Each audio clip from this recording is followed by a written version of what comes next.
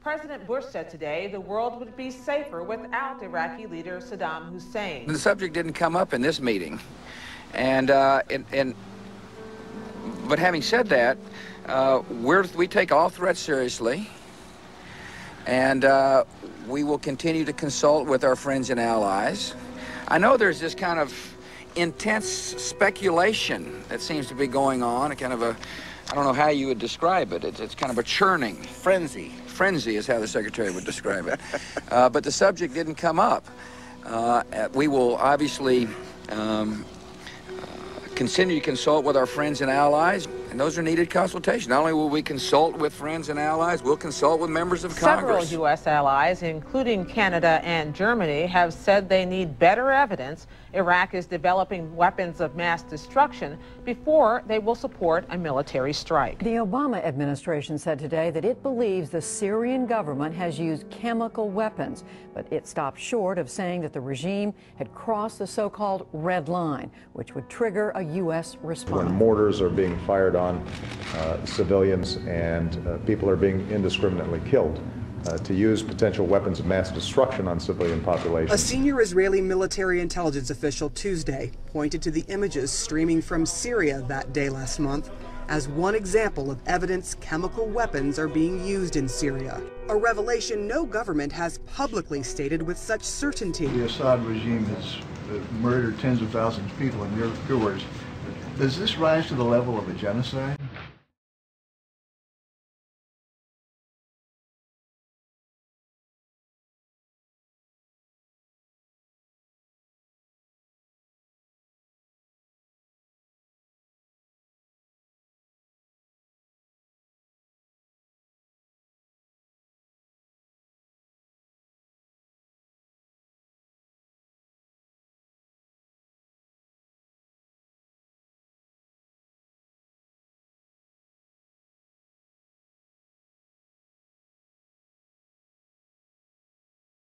No greater decision and no more solemn burden than serving as Commander-in-Chief of the greatest military that the world has ever known. As President Bush himself has said, America must and will keep its word to the men and women who have given us so much. So even as we Americans may at times disagree on matters of foreign policy, we share a profound respect and reverence for the men and women of our military and their families, and we are united in our determination to comfort the families of the fallen and to care for those who wear the uniform of the United States. President Obama spoke at the Bush Library at around 10:40 a.m. Central Time this morning. Just about 25 minutes before he spoke, this was the news that crossed the wires. U.S. Defense Secretary Hagel says U.S. intelligence confirms, to some degree of varying confidence, that Syria has used chemical weapons on a small scale. Syria's Prime Minister survived a bomb blast targeting his convoy. It's thought 10 people died and 13 others were wounded in that explosion, which happened in a busy district. The blast took place today at 9 o'clock. It targeted the Prime Minister convoy in the area of West Mazeh. It was a bomb that was attached to a BMW Black that was parked 2 days ago. In the way where the convoy usually goes from his house to his office. Usually the convoy goes from different routes every day, but this time the driver chose this way unintentionally. The place led to the killing of one of his bodyguard. That place took place near a kindergarten and a school, and thanks God this happened where the children were inside, so only 2 of them were injured. Danny, before you go, just got 30 seconds. I wanted to ask you about that bomb in Damascus targeting the Prime Minister. This bomb went off near a school, near a kindergarten. What does it say about maybe the tactics of the rebels here? Later, state TV broadcast images it says were of al-Halki chairing an economic committee meeting, seemingly unfazed. Allahu Akbar! Takbir! Allahu Akbar!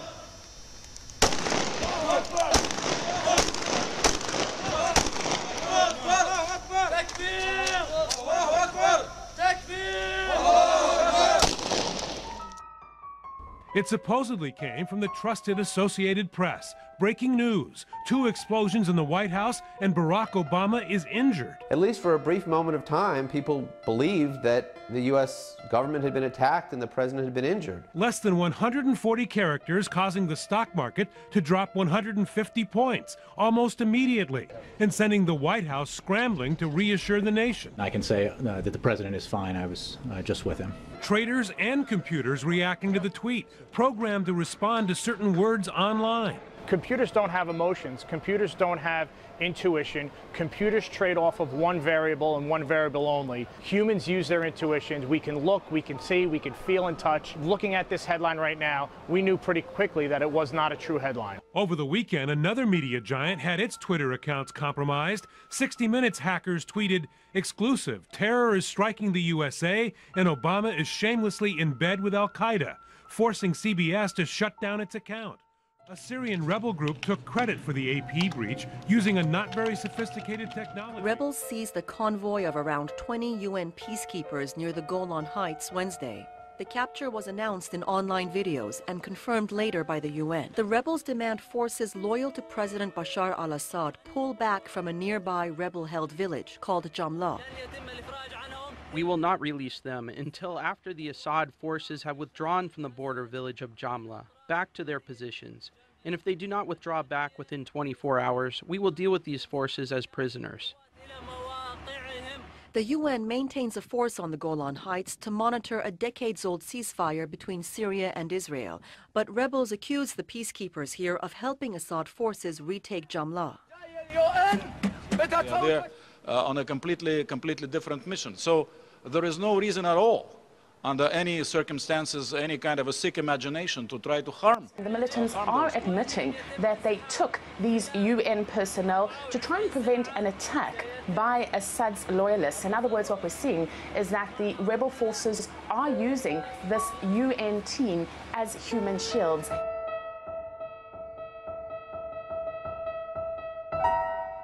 Hello, good morning. We, the UN personnel here, are safe, and the Free Syrian Army are treating us good and nice. We cannot go home because the government of Assad do not stop the bombing. To our family, we hope to see you soon, and we are okay here. Thank you. كل من يحمل السلاح ويعتدي على المواطنين هو إرهابي، سواء كان قاعدة أو غير قاعدة. فإذا أردنا نقسم الإرهابيين لقاعدة وغير قاعدة هذا ممكن، وهذا حقيقة، ولو أن القاعدة الآن هي الحالة الطاغية في سوريا من تحت عنوان جبهة النصرة. أما مصطلح المقاتلين المعتدلين فهو أسلوب أمريكي للتبرير أمام شعوبهم. حاربت أمريكا طالبان بعد حرب 2001، وبعد سنوات عديدة اكتشفت بأنها لم تحقق أي إنجاز في أفغانستان. الخسائر الأمريكية كثيرة والكره لأمريكا يزداد والإرهاب ينتشر أكثر في العالم، فأرادت أن تبرر الحوار مع هذه المجموعات واستخدامها ضد بعضها أو ربما لأهداف أخرى سياسية، فقالت بأن هناك طالبان جيد وطالبان سيء. الآن بالنسبة لهم الإرهابي المعتدل لا يوجد إرهابي معتدل، هو إرهابي يسموه مسلح، يسموه معارضة مسلحة. هذا المصطلح يقدم لشعوبهم إعلاميا لأنهم ذهبوا بعيدا في تصوير الوضع بأنه صراع ما بين حاكم ومحكوم مظلوم.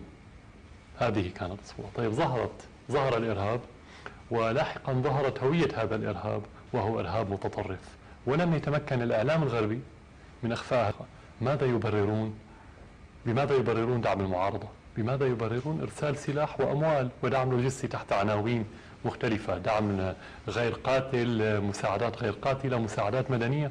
بالأخير لا يمكن تبريرها إلا تحت عنوان مسلحين معتدلين. I've always appreciated this country, the people, leadership, and the courage that you represent and what has been produced in Israel. It is a model for the world, and the relationship between our two countries, just as you have noted, is as strong as it's ever been, not only measured by the military to military and all the other metrics that apply to relationships, but as you also noted Prime Minister, it is based on common values and respect for others, and that is the foundation of any relationship. You noted that the region is not getting any less complicated. This is a difficult and dangerous time. This is a time when friends and allies must remain closer than ever. I believe together, working with our allies and our friends, we will be able to do what is right for your country, my country, and make this region a better region and a more secure region. It is absolutely clear that our partnership remains stronger than ever. I came here many, many years ago as a young child, managed to get lost in London Zoo. I want to thank somebody for finding me. Kerry's 11-day trip takes him to 9 countries: England, Germany, France, Italy, Turkey, Egypt, Saudi Arabia, the United Arab Emirates, and Qatar. We are determined that the Syrian opposition is not going to be dangling in the wind, wondering where the support is or if it's coming. And we are determined to change the calculation on the ground for President Assad. أعتقد بأن هناك إجماع بأن ما حصل مؤخرا ليس صدفة. أعتقد لو سألت أي إنسان في هذه المنطقة وفي سوريا تحديدا غير مطلع وغير متابع للسياسة فسيقول لك بأن هذه الأمور مترابطة زمنيا وعمليا السيد الذي يديرها هو سيد واحد، يعني واضح هذا الموضوع إعلاميا، ليس عمل سري. أتى أوباما وزار ويأتي كيري ويزور نفس الدول المعنية بهذا التصعيد، وخاصة ما يحصل في درعا. يعني لو ربطنا الأمور مع بعضها فهذا يدل على شيئين: أولا يدل على أن العامل الخارجي هو عامل أساسي فيما يحصل في سوريا منذ اليوم الأول، وهذا كان من الصعب إقناع الناس به. ثانيا أنه كلما حققنا نجاحات سوف نشهد المزيد من التصعيد، لأن تلك القوى الخارجية لن تستسلم. فأنا معك، هي العملية ليست مصادفة، ولكن من الخطأ ألا نتوقعها مسبقا أو ألا نراها واضحة. Support, the military and security support that it enjoys from the United States. It reflects a very deep alliance between our two countries in the defense of our common interests and our common values. Nowhere are these values and interests challenged more than by the arming of terrorist groups by Iran with sophisticated weapons, and equally Iran's attempt to arm itself with nuclear weapons. This is a challenge that Israel cannot accept, and as you and President Obama have repeatedly said, Israel must be able to defend itself by itself against any threat. A senior Israeli military intelligence official Tuesday pointed to the images streaming from Syria that day last month as one example of evidence chemical weapons are being used in Syria. According to our professional assessment, the regime has used deadly weapons against armed rebels on a number of occasions in the past few months. For instance, on March the 19th, 2013, victims suffered from shrunken pupils, foaming from the mouth, and other symptoms which indicate the use of deadly chemical weapons. The type of chemical weapons was likely sarin, as well as neutralizing and non-lethal chemical weapons. A revelation no government has publicly stated with such certainty. The U.S. Secretary of State John Kerry said he asked Israel about the general's comments. I talked to Prime Minister Netanyahu this morning from here. I think it's fair for me to say that he was not in a position to confirm that in the conversation that I had. For many months, rebels have released videos they say show the weapons have been used against them and civilians. The regime denies that and has showed video of its own accusing rebels of the same. CNN was not able to independently verify the authenticity of any of the videos. The Brigadier General's statements come just a day after Israel's Minister of Defense and the U.S. Secretary of Defense met in Israel for the first time. And when asked if chemical weapons had been used, neither said yes. I want to read a statement because I think this is going to consume most of your attention as it has the last couple of days. This morning, the White House delivered a letter to several members of Congress on the topic of chemical weapons use in Syria. The letter, which we made available to you here shortly as soon as George gets it, we'll get it to you, states that the U.S. intelligence community assesses with some degree of varying confidence that the Syrian regime has used chemical weapons on a small scale in Syria, specifically the chemical agent sarin. As I've said, the intelligence community has been assessing information for some time on this issue, and the decision to reach this conclusion was made within the past 24 hours. And I've been in contact with senior officials in Washington today, and most recently the last couple of hours on this issue. We cannot confirm the origin of these weapons, but we do believe that any use of chemical weapons in Syria would very likely have been originated with the Assad regime. رأى أمه وإخوته الصغار يقتلون أمام عينيه فقالوا له لا تتحرك. رأى بيته يهدم من فوق رأسه.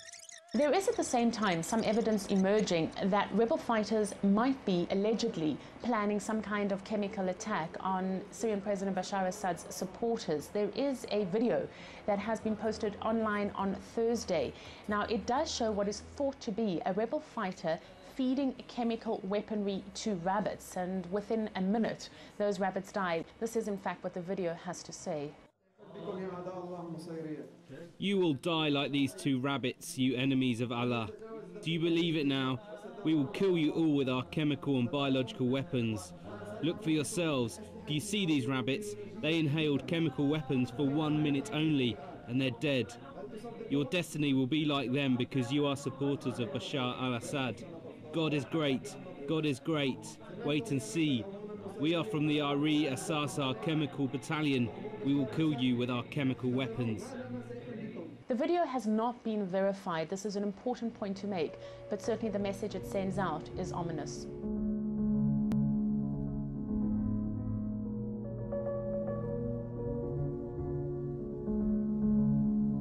War's chemical romance, a love affair that goes back centuries in Western and Middle Eastern history.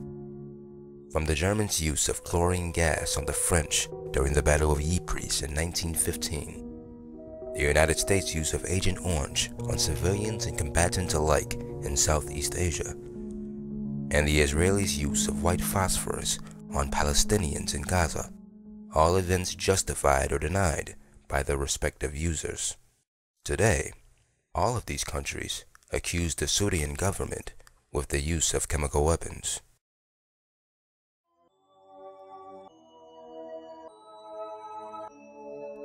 "10 years after the use of chemical weapons of mass destruction by U.S. forces in Iraq, its next-door neighbor, Syria, is accused of using a different kind of chemical. Growing concern that the Assad regime may be preparing to use chemical weapons against its own people. In December of 2012, an unnamed Pentagon official stated to NBC that there was no evidence the Syrian government had used or were in the process of mixing chemical agents. That same month, the Syrian government was threatened by a group calling itself the Chemical Brigade of Al-Assasar. In March 2013, questionable intelligence will be used to implicate the use of chemical weapons by government forces in Halep. Can you confirm, based on information you have seen, that the Syrian government has, in fact, used chemical weapons, or are you simply saying there's a probability that they may? I think there's a probability that they may, but Charlie, we have a whole history here now that's not looking very good. So we know in the past public reports have shown that they've taken chemical weapons and configured them in a way that they could be used at a moment's notice. We know for a fact that happened. There has been some forensic evidence that at least small quantities may have been used in the past, and then you have this exchange of conversation between the opposition and the government about the use of chemical weapons. Between the 22nd and 25th of April, seemingly separate events would build storylines of 5 different countries: the United States, Turkey, Israel, France, and the UK. Last week, I ordered the deployment of a U.S. Army headquarters element to enhance this effort in Amman. These personnel will continue to work alongside the Jordanian armed forces to improve readiness and prepare for a number of scenarios. Through our Cooperative Threat Reduction Program, Department of Defense personnel and our interagency partners are also working closely with Syria's neighbors, including Jordan, Turkey, and Iraq, to help them counter the threat from Syria's chemical weapons. As part of this effort, the Department of Defense is funding over $70 million for activities in Jordan, including providing training and equipment to detect and stop any chemical weapons transfers along its border with Syria, and developing Jordanian capacity to identify and secure chemical weapons assets. President Obama has made clear that if Assad and those under his command use chemical weapons or fail to meet their obligations to secure them, there will be consequences and they will be held accountable. The Department of Defense has plans in place to respond to the full range of chemical weapons scenarios. The U.S. military is constantly updating and adjusting tactical military planning to account for the rapidly shifting situation on the ground and to prepare for additional new contingencies, not only those associated with the Syrian regime's chemical weapons, but also the potential spillover of violence across Syria's borders that could threaten allies and partners. While I cannot discuss specific plans in an open session, we have been developing options and planning for a post-Assad Syria, and we will continue to provide the President and Congress with our assessment of options for U.S. military intervention.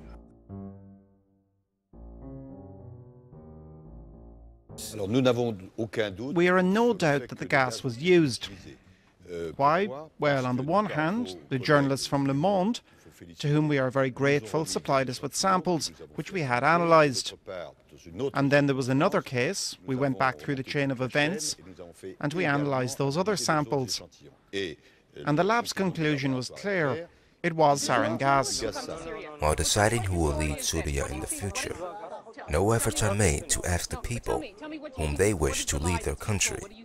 Instead, at least 5 foreign countries make it clear the decision belongs strictly to the West and its allies. And everybody in the population in Syria loves our president, and we support the president. But you are talking very lie about Syria. Well, I didn't lie. It's my first day here. No, you are lying, because everybody here, population, 23 million persons from Syria, love Bashar al-Assad and support Bashar al-Assad. But I'm not making it up. There are pictures of No, protests. you are. But there are pictures. On the 22nd of April, new Defense Secretary Hagel visits Israel, where extensive talks were held on various topics. One of those topics involved Syria and its chemical weaponry. 24 hours later, an Israeli brigadier general announced that their intelligence had discovered the use of chemical weapons by the Syrian Arab Army. At that time, there was no comment from Defense Secretary Hagel. 48 hours passed, and on the 25th of April, Hagel's announcement echoed that of Israeli intelligence.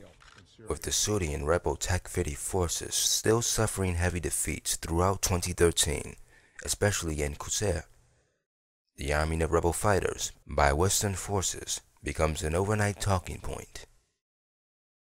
General Salim Idris, formerly of the Syrian Arab Army, Idris departed to the rebel faction and became a spokesman for the group.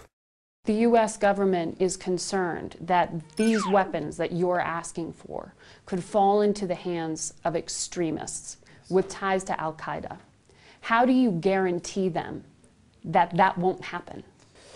It is very simply, we have a very good organized structure in our command, and I can, under my responsibility, give any kind of guarantee that these weapons and ammunition will not fall in the hands of extremists, if there are extremists. Yes, there was to be no guarantee U.S. weapons would not end up in the hands of terrorists, while the people of the West strongly oppose arming various rebel groups in Syria. The President of the United States said that this would be a red line if they used chemical weapons. The President of the United States has now told Senator McCain suggests the answer to this problem is to unite all Syrian rebel groups into one under General Idris. We know that Senator McCain has pushed for arming the rebels. Well, he went there to talk with armed rebel commanders inside Syria. We've spoken to an activist who organized and participated in the trip. We know that he was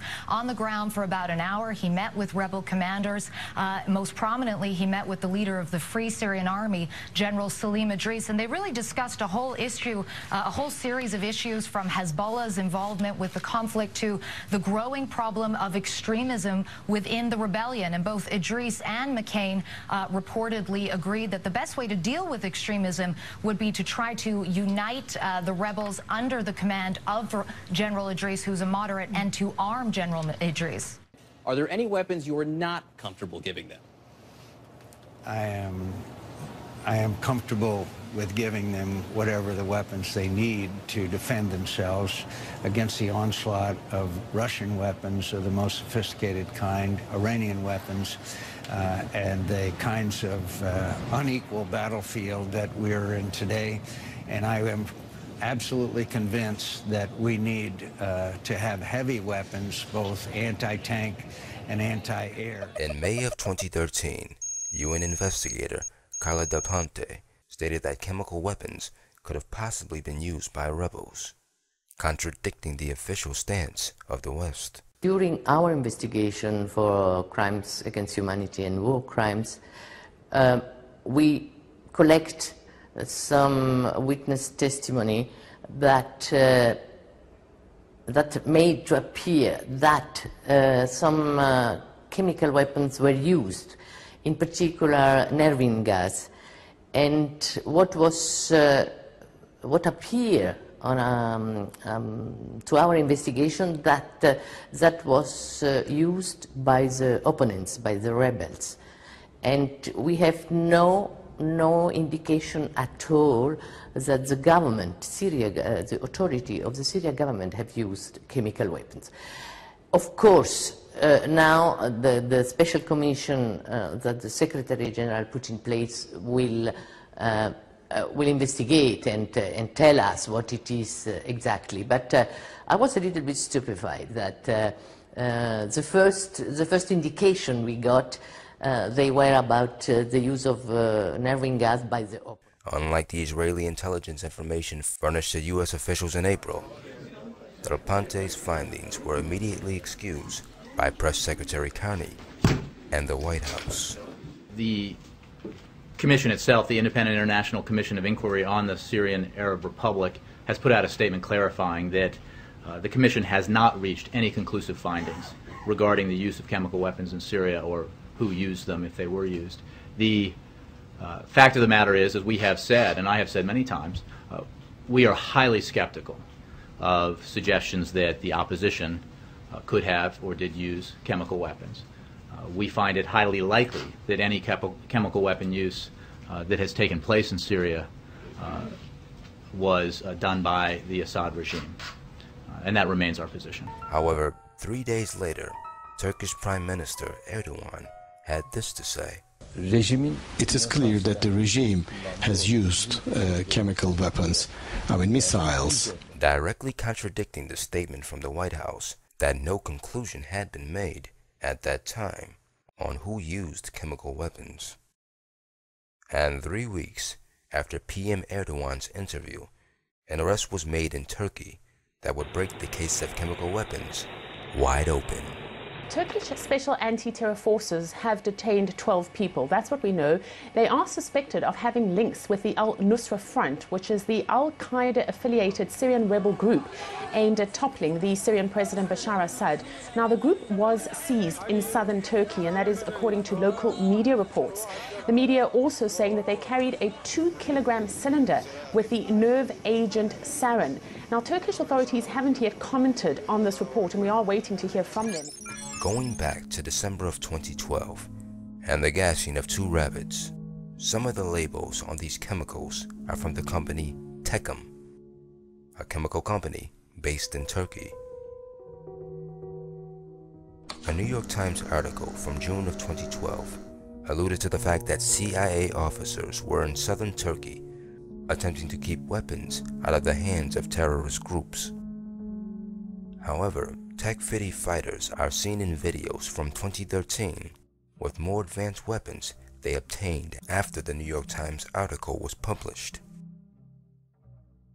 The presence of the CIA and known terrorists operating in the same area at the same time, gathering more of the same weapons the CIA officers claimed they were attempting to stop. There's a moment to try to tip the scales, and we believe that moment is now. Menendez and his Republican colleague Bob Corker sent a bill to the Senate floor that would provide weapons to a select group of moderate rebel fighters. It's the farthest Congress has gone yet. Corker said the U.S. must help the moderates or risk having extremist forces take over if Assad falls. It would be very harming to U.S. national interest to have a country that has chemical weapons there, compounds throughout the country, controlled by extreme elements like Al-Qaeda. On May 21st, the Menendez-Corker bill was passed with a vote of 15-3.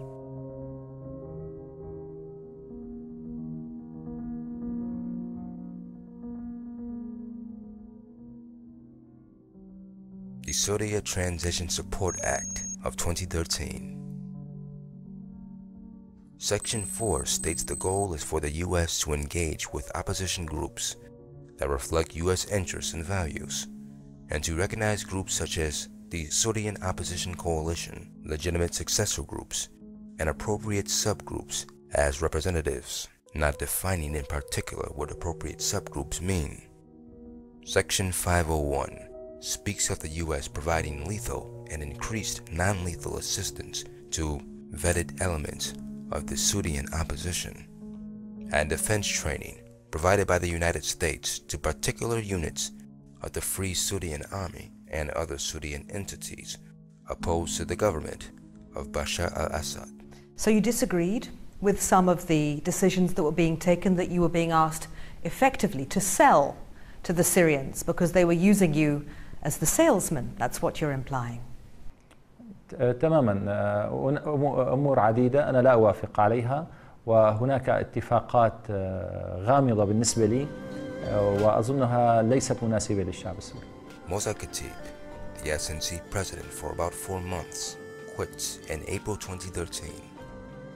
The resignation comes after a plea to the United States to remove Al-Nusra Front from a list of recognized terrorist organizations. Feeling undermined, Khatib felt Al-Nusra had played an important part in some battles and was popular with some Syrians. A direct link from the SNC to Al-Nusra, Al-Nusra to Turkey, Al-Nusra to Al-Qaeda, and Al-Qaeda to the United States. Good afternoon, everyone. Good morning. And finally, in June of 2013, President Obama chooses yes on weapons and military training to rebels. America now says it will send weapons to the rebels, small arms, not the rockets needed to take out tanks or planes. Tonight, we met a top rebel leader who says that's not enough. The weapons won't be good enough for us to win, he said. I'm afraid they'll just make the war go on longer. The Obama administration has been hesitant to offer bigger weapons, knowing how disorganized these rebel forces are and recognizing that some of the strongest elements among them have sworn allegiance to Al-Qaeda, the fear being that some of these American weapons could easily fall into the wrong hands. There. We have Hezbollah. Remember, Hezbollah has fired already thousands of rockets into our cities. It's committed to our destruction. So is Al-Qaeda. There are jihadist elements, believe it or not, in addition to them, inside Syria, the worst Islamist radicals in the world. So obviously we're concerned that the weapons that are groundbreaking and could change the balance of power in the Middle East would fall into the hands of these terrorists. And we always reserve the right to act to prevent that from happening. Like when in January, where Israel struck a Syrian government weapons convoy said to have been heading to Hezbollah in Lebanon. Well, I'm not confirming news reports. Well, Ehud Barak basically did. When he was asked about it, he said, well, when Israel says something, it means it. But they keep telling, frankly, that we said, and that's one another proof that when we say something, we mean it. Well, I'm the Prime Minister, and I tell you that I prefer to just state our policy. That's our policy. And it's clear that this is a serious challenge. By the way, not only to us. I mean, if chemical weapons fall in the hands of Al-Qaeda, that's a challenge to Britain. It's a challenge to Europe. It's a challenge to every Arab country in the Middle East. What did you say to David Cameron, the British Prime Minister, in your talks? Did you urge him not to lift the arms embargo against arming the rebels? Well, whatever I said to him was said in a private context, and I can assure you that we see eye to eye with the British government about preventing further terror and bloodshed in Syria. It's a complicated picture because because you have bad fighting the bad. Israeli aircraft have entered Syria and have apparently dropped bombs. This is just happening. Israel has openly intervened in Syria for the second time this year. This according to U.S. officials. They say Tel Aviv has carried out another bombing run on a target inside Syria. This following a previous strike. Huge explosions shake the Syrian capital Damascus. The government is blaming Israel for the multiple rocket attack. The assault comes in the wake of extensive military operations by the Syrian army, with the foreign-backed insurgents suffering heavy defeats. I've just confirmed with a U.S. official that the Pentagon does believe that Israeli warplanes did cross into Syrian airspace overnight and dropped several munitions, bombs, if you will, on a warehouse that was believed to be containing conventional weapons. It was not a chemical weapons facility, I'm told. Syrian security forces reject the claim that Israel pounded military sites. The area is 99% populated by civilians. First, this facility is for chickens and cows, and there are factories for cement, water, metal recycling, and a tea and gas station. What I have said in the past, and I continue to believe, is that the Israelis justifiably have to guard against the transfer of advanced weaponry to terrorist organizations like Hezbollah. On Saturday, Syria's president made a rare public appearance at Damascus University. Bashar al-Assad urged his supporters to carry on as usual to defeat the opposition. Throughout history and across cultures, terrorism has been the weapon of the cowardly. That's why they attacked the students and the teachers.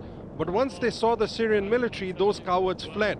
When we live our life and have as much normal life in the country, they will break down. They said they couldn't penetrate without great cost Syrian air defenses. I think, didn't the Israelis just kind of blow a hole a mile wide in that? I'm not sure they went into Syria. Are you sure they went into I'm Syria? I'm sure they took out assets of Assad's in Syria, which is exactly what we could do with cruise missiles. The aftermath of Sunday's Israeli air and missile strikes against Syria. This time Tel Aviv targeted an area near the capital Damascus. The Israeli aggression has also drawn condemnation from Iran, Egypt and the Arab League. Iran has called for regional resistance against Israeli aggression.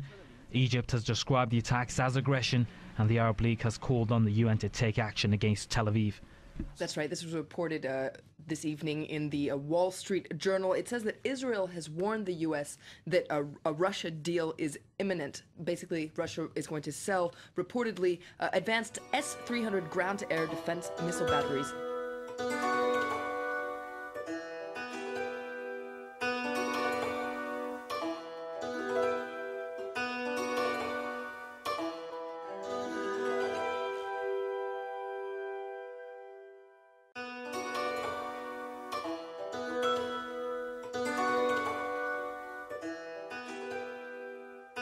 Persuasion for Vladimir Putin as the United States and the United Kingdom work towards getting the Russian president to negotiate over Syria. A longtime Syrian ally, Moscow announced last week it was still set to deliver weapons to Syria under existing contracts, something that has Israel concerned. Anyone who provides weaponry, most advanced one, to terror organizations is simply siding itself not only with terror, but is going to promote an increased instability here in the Middle East. Specifically, Israel's worried about the possibility Russia could send Syria its S-300 missile platform, a powerful anti-aircraft system with a range of up to 200 kilometers. It would massively boost Syria's ability to take down anything that enters its airspace. Given Israel's recent airstrikes on weapons convoys there they say were bound for Hezbollah, it would put their planes at vastly increased risk. Only a quick cessation of the military conflict can prevent a negative scenario. At this sensitive moment, it's particularly important to avoid any action that could destabilize the situation.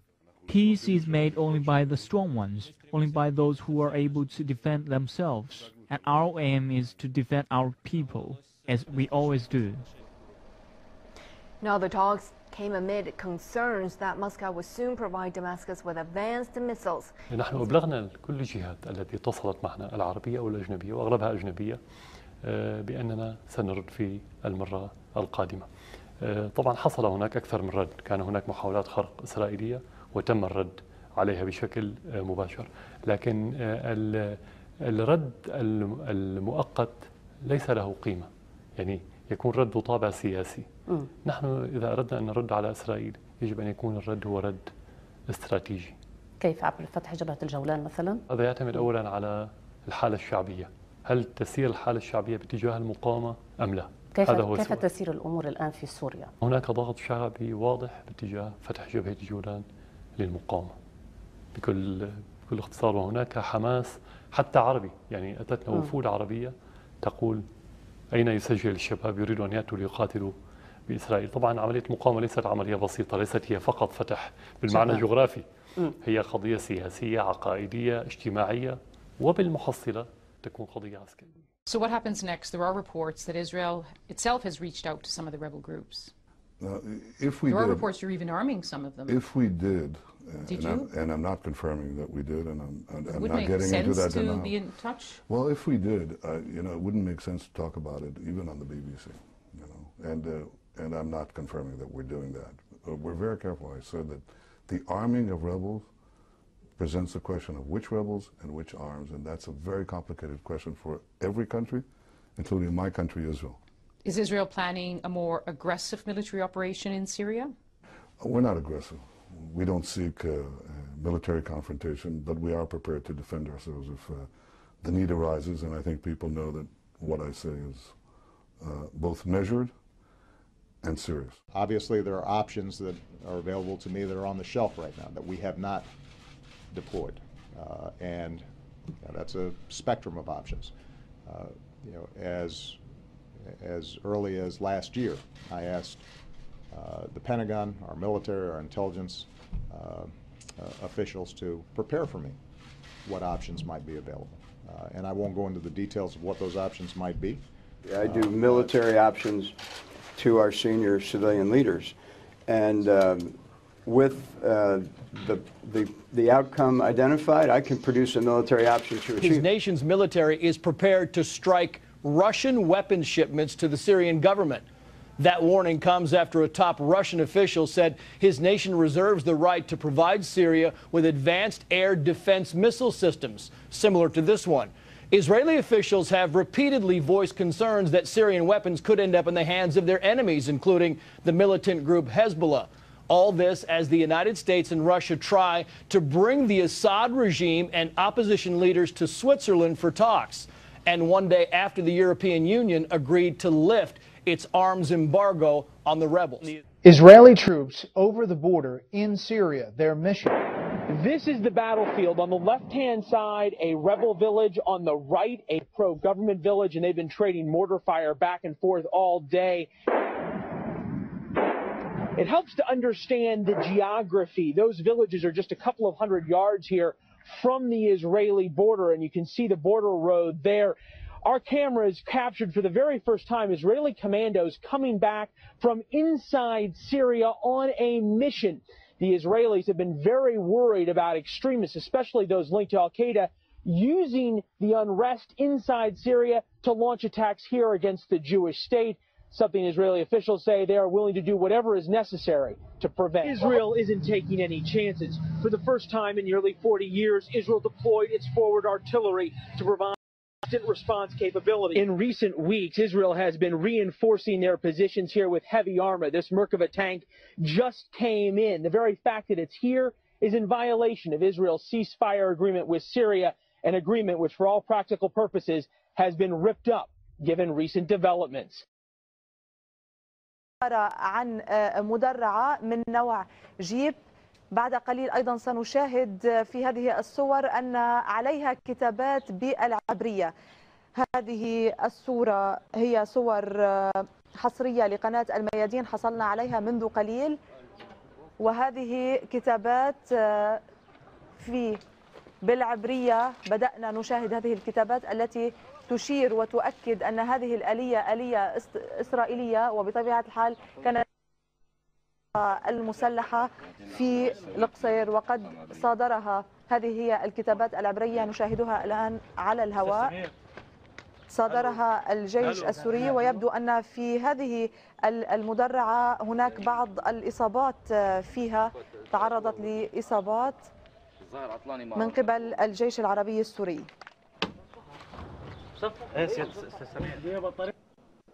كان مركوني ضمن زاوية، لكن من خلال البحث تبين أنه فيها مدخرات. هذه المدخرات تدل على وجود أجهزة تعمل عليها.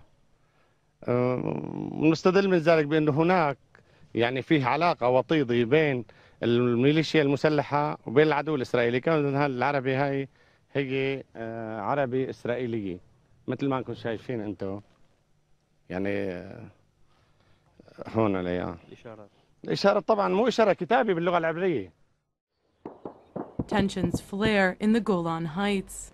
Syria says it destroyed an Israeli vehicle that crossed into its territory from the border region Tuesday, but Israel claims the vehicle was hit on its side of the Golan ceasefire line, prompting Israeli forces to return fire into Syria.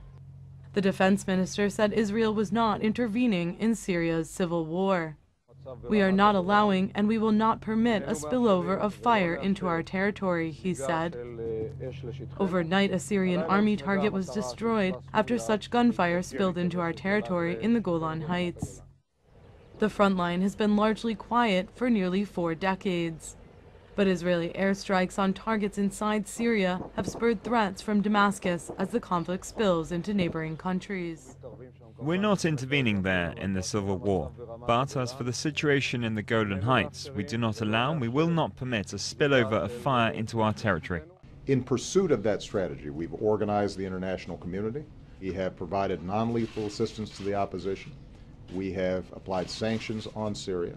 What's happening in Syria is a blemish on the international community generally, and we've got to make sure that we're doing everything we can to protect the Syrian people. قلت قبل قليل بأن القاعدة هي العنصر الغالب في سوريا حاليا من حيث العدة والعتاد. إذا بهذا المعنى الغرب يسلح القاعدة ويمولها. كيف نفهم ذلك؟ الحقيقة الغرب دائما يستخدم أي عنصر يظهر في الساحة حتى ولو كان هو ضد هذا العنصر. والدليل أنهم يحاربونها في مالي ويدعمونها في سوريا ويدعمونها في ليبيا. هي موجودة نفس المجموعات المتطرفة التي قاتلت في سوريا كانت مدعومة في ليبيا، وهي نفسها التي تدعم مالي وقاتلوها في مالي. هذا ما يسمى بازدواجية المعايير، وأنا أسميه ثلاثية المعايير ورباعية المعايير، وإذا كان هناك 1000 معيار فلا مانع لديهم. هم يستخدمون أي ورقة تضر أي بلد لا يرضون عنه، وبالتالي في حالة سوريا هم سعداء أن تأتي القاعدة إلى سوريا. أولا يتخلصون من هؤلاء العناصر في مناطق مختلفة، سواء كانت تحاربهم في ليبيا أو في مالي أو في أفغانستان أو في أي مكان، تأتي إلى سوريا، وهذا يخفف الضغط في مناطق أخرى. من جانب آخر هذا يؤدي للتخريب في سوريا، بغض النظر عن من ينتصر، انتصرت الدولة أو انتصرت القاعدة أو غيرها. بالمحصلة سوريا ستدفع الثمن وسيكون الثمن غالي، ونحن نرى الآن نتائج التخريب بالنسبة للبنية التحتية وبالنسبة لتخريب الفكر في سوريا. فهذا يعني حتى لو ربحت الدولة فستكون دولة ضعيفة. هذا ما يهدف إليه الغرب من هذا الدعم، ولكن بنفس الوقت هذا الغرب لا يعرف أو ربما يعرف ولا يعي الآن بأن هذا الإرهاب سيعود إليه في أوروبا. وبدأت الصحافة الغربية تتحدث عن مخاطر عودة هؤلاء، ولكنها حقيقة. كما مولوا القاعدة في أفغانستان في بداياتها ودفعوا الثمن غاليا لاحقا، الآن يدعمونها في سوريا وفي ليبيا وفي أماكن أخرى، وسوف يدفعون الثمن لاحقا في قلب أوروبا. Provide a safe area for the opposition to operate, to establish a no-fly zone, and provide weapons to the people in the resistance who we trust. And we read this morning that Assad's forces are making incredible gains. You have talked about a no-fly zone, striking targets. What good does that do? Well, first of all, it negates their air assets. In that kind of terrain and that kind of weather, air is a decisive factor in this kind of conflict. A decisive factor in doing what? What's the overall we take out strategy? their air, we establish the no-fly, no boots on the ground, no American boots on the ground. That's still a lot of risk, taking out that air. In fact, the Russians have said they would move in if they move new anti-aircraft. If they move very in, sophisticated. if they move that in, it's going to make it more complicated, and certainly maybe gives us a little bit of skepticism about a conference. But we can provide them with a safe zone. We can provide them a place to organize inside Syria. We can give them the heavy weapons that they need to combat tanks. Who's them? I know them. I've met them. They're there. But how do you keep out good rebels and bad rebels? You've got Al-Qaeda rebels running around as Martha, well. these are legitimate questions you're asking, but they are there, and you put them inside Syria. Then they have a Benghazi. Then they have a place to organize, to identify the right people. These jihadists there aren't that many of them. They're just so good because they've been fighting all over the Middle East for all these years, and they're not afraid to die. And in the most horrific of all, a man, a commander, a named commander from Homs of the Free Syrian Army, so-called, has himself videoed as he cuts open the chest of a dead Syrian soldier, takes out his heart and eats it as a cannibal, takes out his liver and eats it as a wild beast, although his comrade later clarified that it was not in fact the liver, but the lung. But we could still organize a legitimate and non-jihadist group that are already there. They've got a great general. They've got a fine man who is in charge of the Syrian National Council. You authenticated this video. You reviewed it. You interviewed this individual, Al-Hamad, the man in the video, who appeared to be eating the organs of this dead Syrian soldiers. What was his justification, if you will? He tells me that he had discovered on this soldier's person a cell phone with videos on it, and he looked at one of the videos and it showed that soldier raping and abusing 3 women. So he used that as justification. He said this is the revenge that he would take, and he swore that this is what would happen to anybody that was in his turf that was doing such. It stems beyond just this group. I mean, the whole Syrian war is a very gruesome, it's got violence on an intimate scale, and a lot of it's being videotaped. So what this tells us about the rebels, this is one guy who did something very extreme, but we're seeing across the board from both sides torture, beatings, rapes. All of this is showing up on YouTube. It is videos that are used to send threats to the other side, defiance, revenge. During a press conference in Amman, Obama stressed the strategic importance of the relationship between Israel and Turkey and said he was happy that they chose to make amends. It's in the interest of the United States that they begin this process of getting their relationship back in order, and I'm very glad to see that it's happening. Netanyahu's phone call to Erdogan was the first conversation between the two leaders since 2011, when the Israeli prime minister offered his Turkish counterpart help after an earthquake struck Turkey. The reconciliation gives Obama a diplomatic triumph during his visit to Israel and the Palestinian territories, in which he offered no new plan to revive peace talks frozen for nearly 3 years.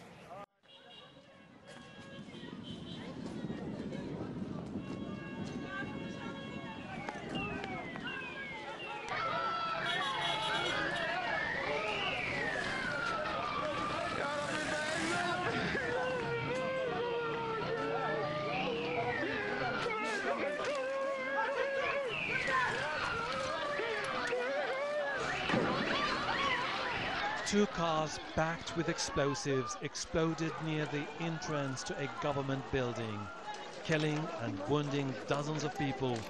Some of the injured are in critical condition. Rayhanli is a border town where thousands of Syrian refugees have been living since the start of the violence at home. Security forces are investigating the bombing, and the Turkish government officials are describing it as a politically motivated act of provocation. The Hatay province is on the border with Syria. These actions may have been taken to provoke those sensitivities. The Rayhali bombing raises more concerns about security on the Turkish-Syrian border. Wherever you look in this town, there's grief and subdued anger. It's the worst attack on Turkish soil since the Syrian conflict began. It is a great pleasure to welcome my friend, Prime Minister Erdogan, back to the White House. I want to express our condolences to the Turkish people and the victims of the outrageous bombings that took place in Reyhanli. As always, the United States stands with you as you defend your nation against terrorism. We want to thank you for the cooperation that you've provided us in threats against the United States. We're going to keep increasing the pressure on the Assad regime and working with the Syrian opposition. The Prime Minister has been at the forefront of the international effort to push for a transition to a democratic Syria without Bashar Assad. And we're going to keep working for a Syria that is free from Assad's tyranny, that is intact and inclusive of all ethnic and religious groups, and that's a source of stability, not extremism, because it's in the profound interests of all our nations, especially Turkey. What started as a peaceful sit-in against plans to build a shopping complex in Istanbul has turned into this, a wall of protesters trying to resist the police. And injuries, arrests and damage to shops and businesses. The police use water cannon and tear gas trying to get people to leave, a response that's been criticised as being too strong. We are confronting very heavy police terror. Tear gas bombs are everywhere. I got stuck in the metro. They threw a gas bomb in and then closed the doors. Other people were also caught in the middle, including tourists and school children. Interior Minister says nearly 1,000 arrests have been made in more than 90 demonstrations across the country. Etrafınızda toparladığınız bazı uç, aşırı takımlarla yaptığınız bu tür toplantılar bir şey kazandırmaz. Eğer olay miting yapmaksa, eğer bu noktada toplumsal hareketse, ben kalkarım, onun 20 topladığı yerde 200 bin toplarım. Onun 100 bin topladığı yerde ben partim olarak 1 milyon insan toplarım.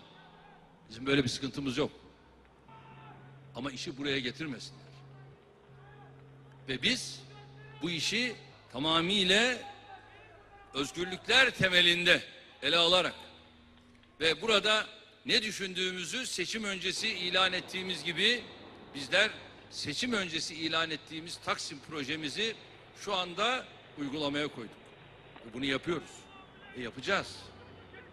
Çünkü bu halkımıza bizim bir sözümüz. After days of trying to break through the police siege, protesters take over Taksim Square. Thousands pack the popular area, describing this as a victory. The man who said he won't back down just backed down. But this needs to go on. Zafer olacak, öyle umut ediyoruz. We believe there is going to be a victory. We are looking after our urban zones. The AKP has no right over our urban space. We will protect our city and our rights. Protesters are telling us they now have 3 specific demands. The government must stop the urban development project in Taksim Square. They're insisting on an apology from the police for the way they behaved here. And they're insisting that Prime Minister Erdogan and his government must step down. Son zamanlardaki eylemler provokatörlük durumuna düştü. Dolayısıyla buradaki maksatın bir ağaç olmadığını herkes Türkiye gördü, dünya gördü. Dolayısıyla buradaki asıl hedefin çevrecilikten çıkıp, eylemden çıkıp, kamu malına zarar veren provokatörlerin durumuna düştü.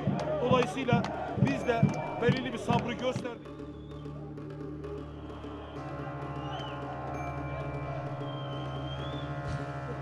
Yani bu millete hizmetkar olan bir insana eğer diktatör yakıştırmasını yapıyorlarsa buna ben diyecek bir şey bulamıyorum.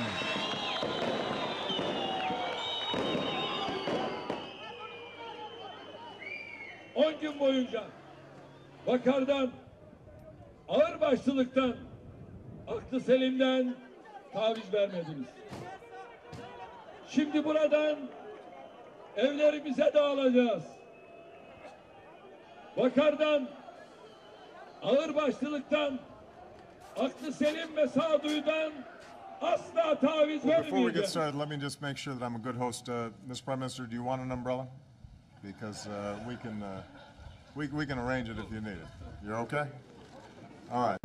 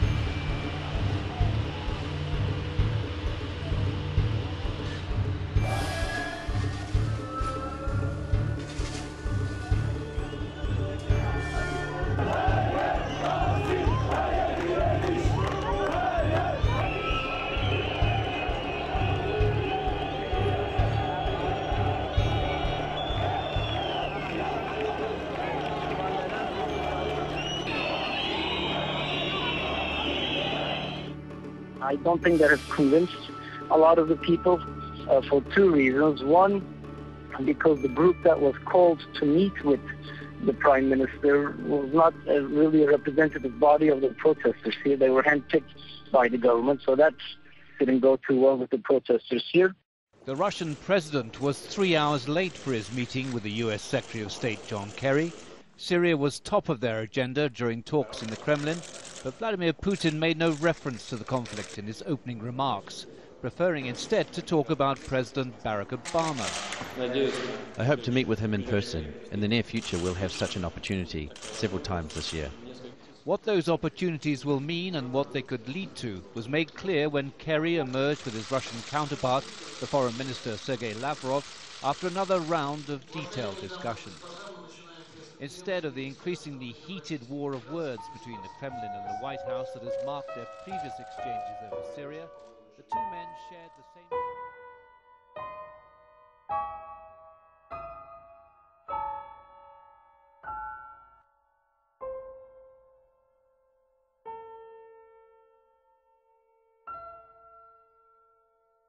It's impossible for me as an individual to understand how Syria could possibly be governed in the future by a man who has, committed the things that we know have taken place. A big part of the population in Syria is afraid the regime will fall, not because it likes the regime, not because they're pleased with the ongoing horrible disaster in Syria, because of which civilians suffer, but because they are afraid that if those fighting the Syrian regime will win, Syria will turn from a multi-ethnic, multi-confessional country where many religions and ethnic groups lived in peace into a country governed by extremists. We are accused, as others are accused, of sending fighters to Syria, but it's the Western and foreign intelligence services that wonder how weapons and foreign fighters are entering Syria. Do they get to Syria through Iran? Does Iran even have a border with Syria? Where do they go? How do they get there? The positions of Russia and the United States closing in on Syria, as it was repeatedly said at the press conference, still there is a feeling that they may be going in circles somewhat, in particular because of the statements by John Kerry about the chemical weapons and about the possible supply of weapons to the Syrian troops. If we remember last year when the Geneva Communique was signed, everyone was hopeful back then that this would bring the opposition and the Syrian government to the same negotiation table and that a peaceful solution will be found. This did not happen. Of course, we'll have to wait and see whether this will be the case this time, but definitely the initiative to call an international conference at the end of this month was voiced by the sides. The question is whether this initiative will, of course, become a reality. We last met at the London Olympics, and it's fitting that we're here in the next host city, and I'm looking forward to seeing the Olympic sites with you this afternoon. Britain and Russia share many interests: security at home and abroad, leadership in the G8, the G20 and the United Nations, and also building our businesses and our investment links so that we both thrive in the global race. Of course, it's no secret that there are issues where we differ. We don't duck these. We've had very frank discussions, as we have today. But a more effective relationship will help make people in both our countries safer and better off. We discussed the appalling and deteriorating situation in Syria 80,000 lives lost, millions more fleeing their homes, the history of Syria is being written in the blood of her people. It's no secret that we have had differing views on how best to handle this situation, but we share fundamental aims to end the conflict, to stop Syria fragmenting, to let the Syrian people choose who governs them, and to prevent the growth of violent extremism.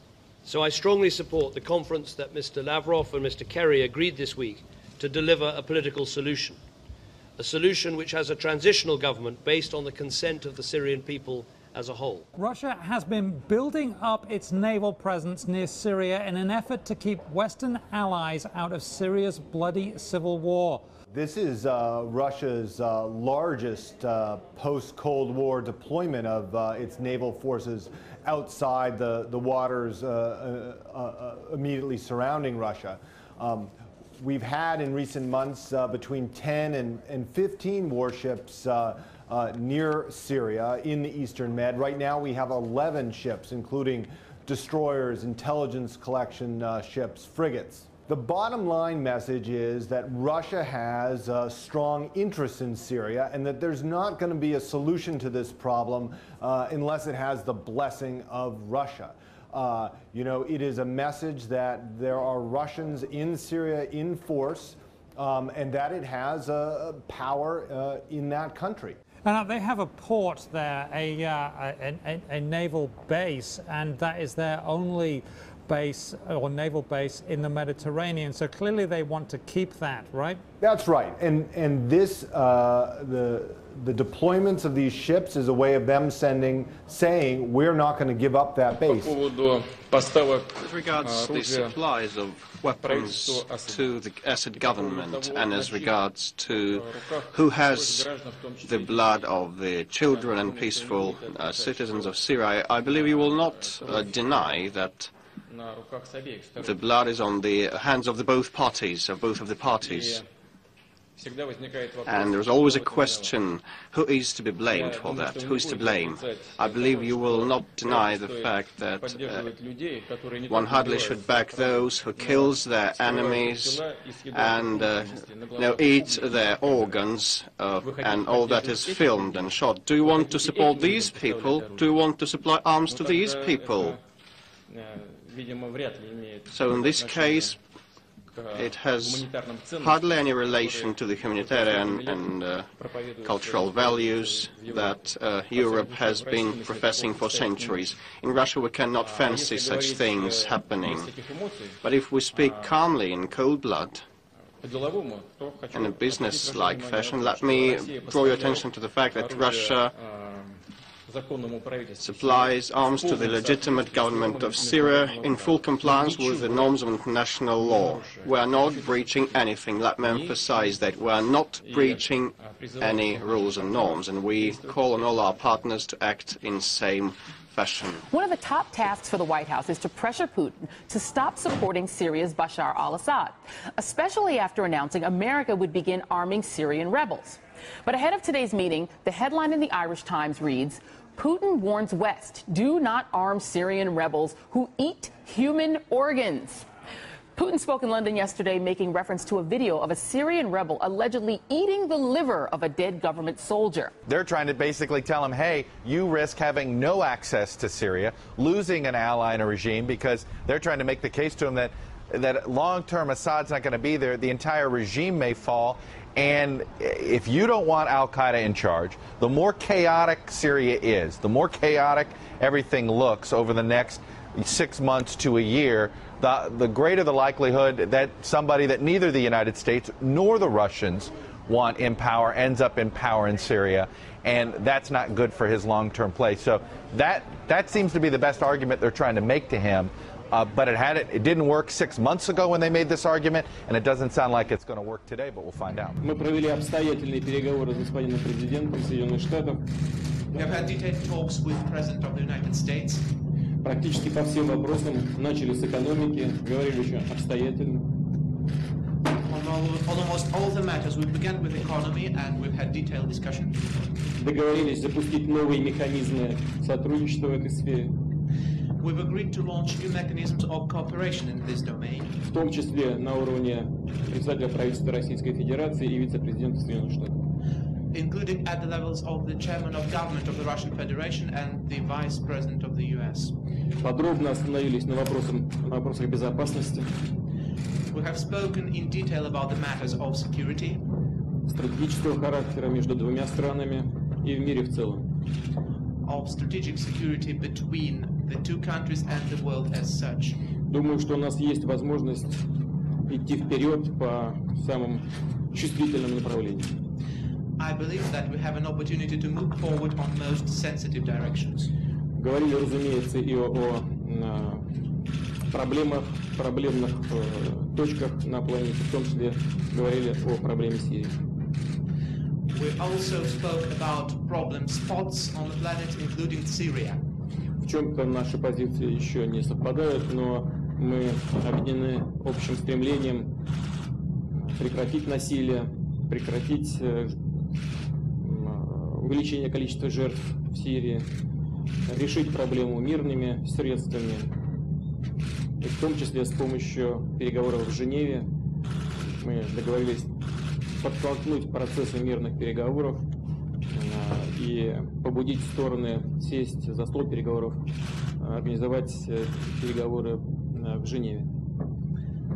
And of course our opinions do not coincide, but all of us have the intention to stop the violence in Syria, to stop the growth of victims, and to solve the situation peacefully, including by bringing the parties to the negotiations table in Geneva. We agreed to push the parties to the negotiations table.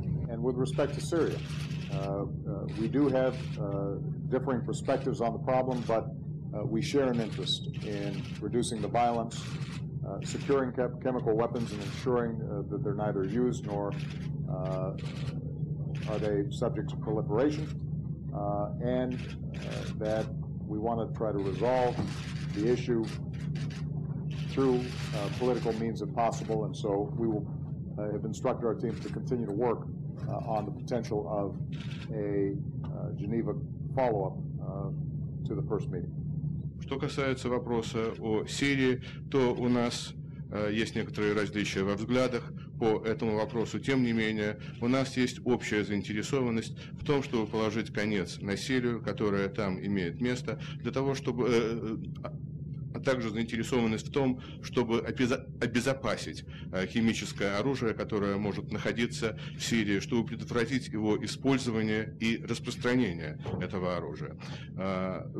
Мы также говорили о том, что мы предпримем попытки, ведущие к разрешению этого конфликта мирным путем, и мы собираемся поручить нашим командам, нашим сотрудникам работать над тем, чтобы провести следующий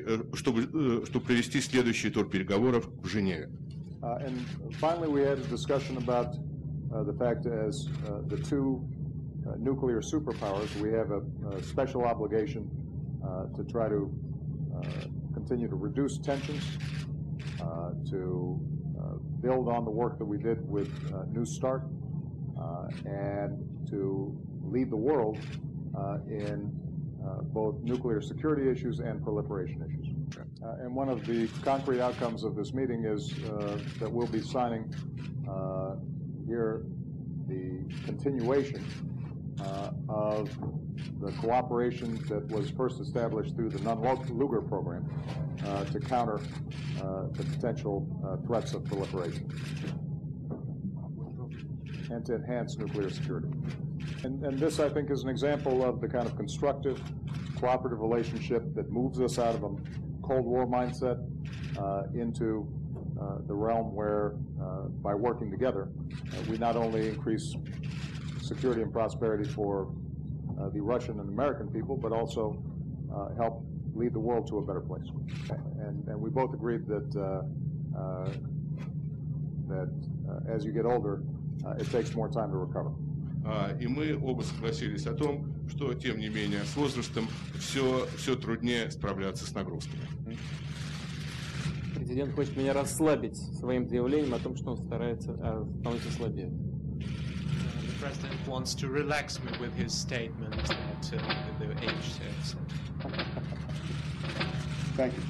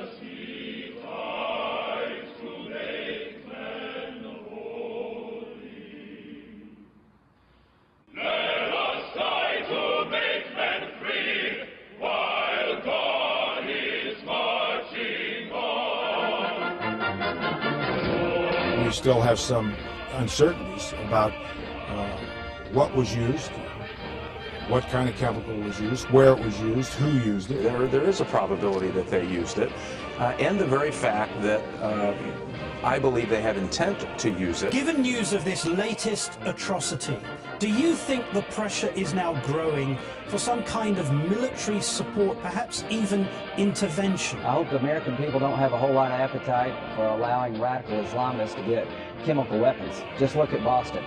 The only reason they haven't killed millions of Americans, they can't get a hold of technology.